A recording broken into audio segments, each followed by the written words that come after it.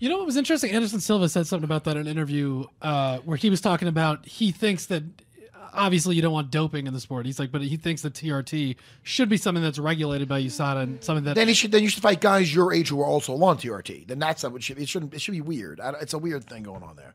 Yeah. I don't know. I don't think it should be legal.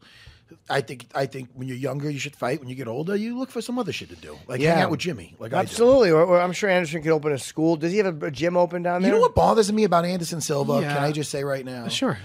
He's always calling out like the small guys, man. He wanted to fight. He wanted a rematch with Nick Diaz. And not for nothing, Nick Diaz. I love that dude. I love watching him fight. But he's a smaller guy than Anderson. Not that he didn't handle his own in there. He did great. And then then he wanted to fight Conor McGregor. It's like, what the fuck are you talking about? He's also looking for money fights. Diaz is a money fight. McGregor's a money fight. Yeah? He probably doesn't see himself. I don't know. There's other. John Jones is a money fight. He called out too. You know. What's that? Yeah, he called out GSP. Did he? Who did he call out that his side? John Jones is a money fight. I don't. Yeah, man. I think he knows he'll get murdered by Jones. So what are you telling me then? I think he knows that wouldn't sell for that reason. But then again, when John Jones, I was next to John when Anderson lost the first time. I was standing next to him closely, right after, and we said hello, and he goes, "That just cost me $10 million." Who said that? John did. He might have been joking. But when Anderson lost, they were probably gearing up for a super fight, hilarious. and then Weidman stepped in. Right.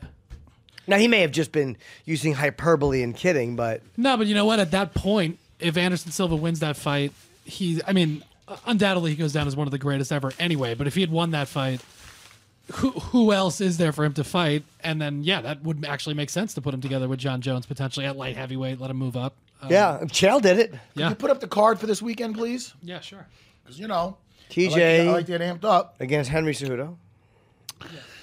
It's not going to be an easy fight for TJ because he is coming down in weight. He's not going to run through Cejudo. I think Cejudo's going to be tougher than he anticipates. And then a lot of people anticipate because he's staying in his natural weight. Did you guys see what Cejudo looks like, by the way? Did you see the picture? Yeah, he's got short black hair. He looks terrible joke. He looks way bigger than he normally looks, I think, fighting at that weight. It's going to be interesting to see how the weight cuts go. TJ's going one way where he's losing the weight, I think, ahead of time. He's slimmed down a little bit. He's leaner. Cejudo looks huge. Is it fair to say that everybody's making this the TJ Dillashaw story here? I mean, nobody's really talking about Cejudo. Maybe I'm wrong with this. They're not. I think they're talking about TJ going down, handling some business, and people even. TJ even made a joke about, they're paying me money to go down there and destroy the division and this and that. Right. All that gets. Henry wins. Man, nobody's talking about Henry winning. Oh, I agree. Look, Henry has a 7-pack. Yeah. I've never seen a 7-pack before. Now that you got that picture up, look, I put my shirt back on. Why? Because I'm depressed. Look at that. Yeah, he looks giant to me. Yeah, he looks strong, man. It's interesting looking at that and then seeing kind of the pictures that TJ's put up. It looks like TJ's going maybe for more speed, like a little leaner, whereas Henry might be going for a little bit more power. Let's talk about who has. Well, no, TJ did fight the who's who though. It's not like TJ hasn't fought. No, come on, no shit. Beat Cody twice. He's fucking fought Dominic Cruz. I mean, but the wrestling. And also Barao. Yep. Yes. Yeah, he beat Barao. One of the greatest. But fights what ever. what about strictly grappling? A guy that's looking to put him on his ass. Who has he fought like that? I'm waiting. Who? I'm trying to think. Yeah, well, if you're talking in terms this guy's of an Olympian. Yeah, Olympic level wrestling, no one. He hasn't fought anybody like that. So, enough for nothing. The Henry he beat Mighty Mouse. He did. Arguably the best in whoever played the game. Yeah. So it's like. Although I don't remember agreeing with that decision. I don't remember it, but I remember thinking that Demetrius won that fight, but I could be wrong just remembering it wrong. Yeah, I don't think I watched it. Actually, maybe I watched it twice. I thought it was reasonable that Cejudo won, but it was a very, very close fight. I think if you ran that 10 times, it might be 5-5. You don't know how it would go. But also, TJ's talked about, not that he's looking past Cejudo at all, but he's talked about, and we talked about it a little bit before the show, that he's looking to potentially go up to 145 down the road and fight Max. Come on, that's a bad move. Yeah. Max is killing guys at his, Brian Ortega's not a small guy. TJ would be very small going up.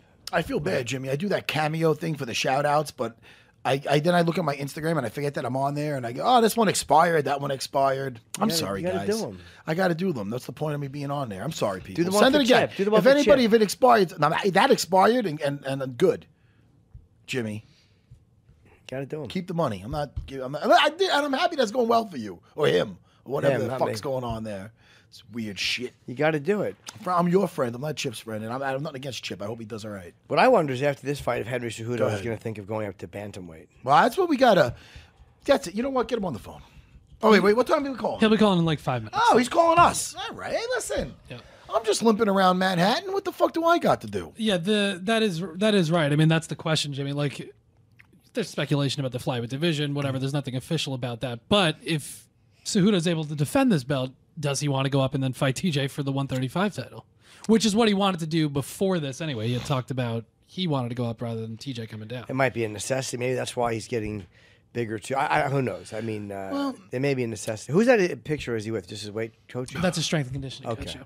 I mean, Yeah, big guy. Oh, yeah. In damn good shape. Yep. Yeah, it's interesting. He's part of, I think it's Neuroforce One is like his training thing, and TJ is with Sam Calavita. They both have different strength and conditioning regimens, very scientific. So it's really an interesting matchup in that way too. How they train, how they prepare for the fight. What do you think they do for strength? What's something you would do for strength and conditioning? push-ups? Really? Yeah. How many? Me? What do you think a fighter would do? I don't know. I mean, people Sets do of different things. 25? I was never a big weight guy myself. I would always do a lot of calisthenics and push-ups and running hills and yada yada, all that kind of stuff. Now, You how know? many push-ups would you do? Nah, it depends, man. Sets of 25? No, there's a little different. Like, you do some walking them out push-ups during like if there's a big long conditioning session of like an hour and a half or something, like you'd have that in between, like going up and down on the box. That's like you go like. And then, or What do you do that for? You Like do interval 3 or 4 training. repetitions? It's been a while for me, Jimmy, but I haven't done it in a while. But I would do the you do intervals like rounds on Sure. the Versa Climber, 30 seconds slow, 30 Oh, seconds fast. I hate that you gotta fucking keep it Versa above Climber. you had to keep it above a certain step to make sure you're not slacking. So that would suck. How long would you do that at the interval? I have no clue. I forget. 5 minutes? But no, I would do the fight. I would do 15 minutes on there. On the interval? 30 seconds slow, 30 seconds fast. I would For do that. 15 minutes? Yes. It Fuck was insane. that. Oh no, I'm in my 20s when this is going on. Yeah, in my know? 20s I would have said fuck We would that. get some good rhythm on there, and then there's different like walkout push-ups. What I mean by that is like I walk them out to 12. I go down, I walk out, I do 1 push-up. I walk out, I do 2 push-ups. I walk them out to 12, and then I go and I walk them back out down to 1 or something. It makes it kind of fun, and you lose track of how many you're doing, but you do a lot. Right, okay. You know, like right now, I told you about the routine I do now just to stay from turning to shit. Like after my jiu-jitsu, I'll bang out 100 push-ups, but instead of just banging out 100, I'll do 20, then you'll do 20. Then I'll do 15, you do 15, 10, 10, 5, 5, then work your way back up, 5, 5, 10, 10, 15, 15, 20, 20, and it adds up to 100, I think. Might be right. I'm not great with math. I'm pretty sure somebody The told me gym has me so wiped out, though. that. Yeah, I wiped out too much that you can't step in the poor Jimmy Rivera's gym. Dude, I'm so fucking exhausted. We got to have Jimmy back in because I know he's fighting Aljo. Yeah. In February. Yeah, I it's would love in to have Arizona, him. I think, right? Yeah, man. I was just there in Phoenix, by the way. A lot of Unfiltered fans came to the show. Get out, Nice. Jimmy. Yeah, so I was happy. What did they say about me? Us. They just the show. they just said you and the guy. Oh, fuck. No, That they could be said anybody. That could be Chris, the producer. No, they said that they liked the chemistry between myself and the Jimmy. eager houseboy. Sure. They said Eager Houseboy? Yeah. Okay. Kimura lad. It's Kimura Savage. It's not Kimura Princess. Be careful, where we go with this. The Who shirt's called you? off. Who called you Kimura Princess? The Black Beast. When we're alone. No, I'm only kidding. Black Beast is awesome. How long till your knee is fixed? Like I got you can right training now, it. it's pretty much I just got to wait for the skin to heal. Because I got a scar. They cut. It's on the outside of the knee, which is the good news. It's not like an ACL or anything. They cut me open, and they took all that sack out of my knee that kept filling up, my bursa sack. And I just got to wait for that skin to heal, man. So I figure a month or less. So you were out. You went unconscious. Yeah, they put me out. How long were you out for? An hour and a half or some shit. I don't know. Did you get sick when you woke up? Sometimes the anesthesia makes me sick. Jimmy, did you ever hear of a little thing called reefer? Does it help you? Get it? No, I take medical medicine. Did that help you for the nausea? Yeah, it helps me with that life, Jimmy. That and jiu-jitsu and a little vibe in the off season. Hey, Chris, the producer, hit us with some gossip. Conor McGregor has been Ooh. pretty active on social media, going Let's hear- after Paulie Malignaggi, after Khabib. Is that the boxing guy who we had the argument with? Yeah, that's who he was sparring with leading up Well, to the give us Floyd some stuff fight. with him and Al Iaquinta. Yeah, well, Al didn't trash him. Al just had a comment about Let's Conor. talk- He was asked about. Bring So us anyway, down the whole thing. So Conor posted Do a video. impressions of the people so we know who you're talking about. I will not.